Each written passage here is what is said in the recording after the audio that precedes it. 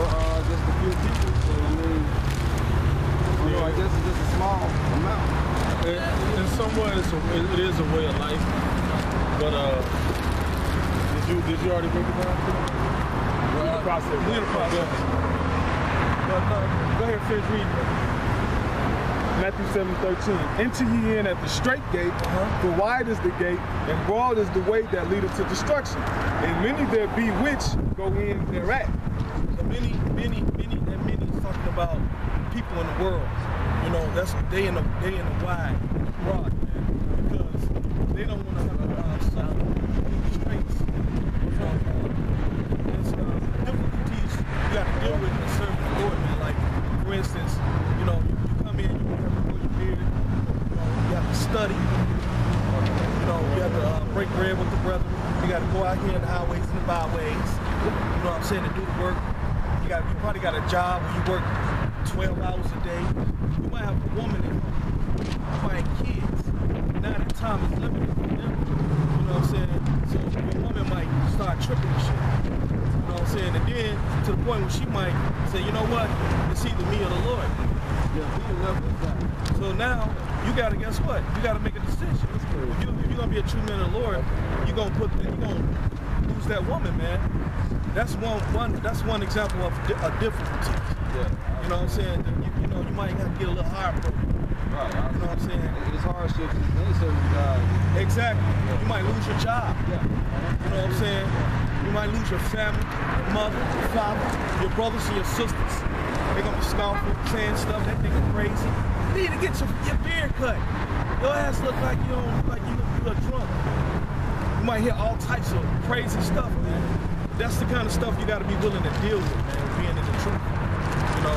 Yeah. I mean, I know if I did it in Christianity, it's damn about nobody say, well, I mean, I know being in the truth is just that much easier to me.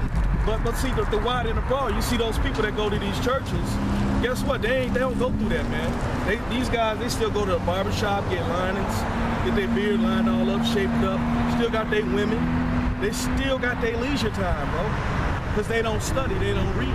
They don't follow the law, statutes, and commandments. That's why they in the wide and the broad, man. They not suffering nothing. They falling behind false doctrine. So they're gonna be what now, brother? Read that again. Matthew 7:13. Yeah. It says, enter ye in at the straight gate, for wide is the gate, and broad is the way that leadeth to destruction, and many there be which go in thereat. Verse 14, because straight is the gate, and narrow is the way which leadeth unto life.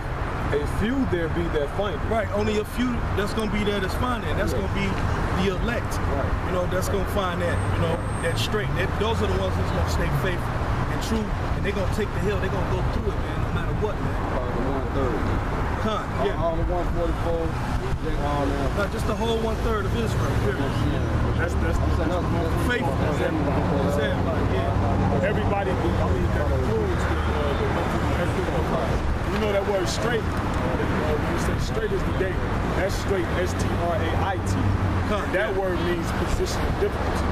That's why it's only going to be a few people that's confined. It's only going to be a few people that want to, and that's going to do suffering for the Lord. You know what I'm saying? For his name's sake. That's right. Get that, Go ahead, brother.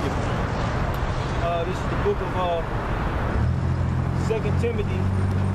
I'm going to start from the top.